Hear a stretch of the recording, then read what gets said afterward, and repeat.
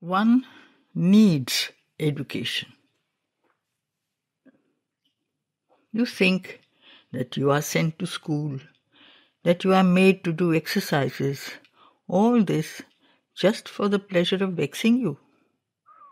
Oh no, it is because it's indispensable for you to have a frame in which you can learn how to form yourself. If you did your work of individualization, of total formation by yourself, all alone in a corner, nothing at all would be asked of you. But you don't do it.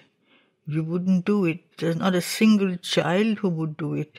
He wouldn't even know how to do it, where to begin.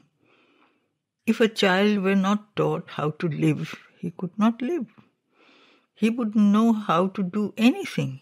If everyone had to go through the whole experience needed for the formation of an individuality, he would be long dead before having begun to live.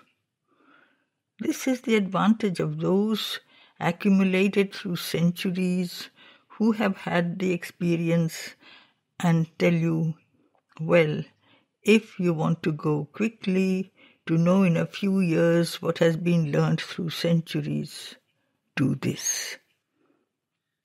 Read, learn, study, and then, in the material field, you will be taught to do this in this way, that in that way, this again in this way, gestures. Once you know a little, you can find your own method, if you have the genius for it. But first, one must stand on one's own feet and know how to walk.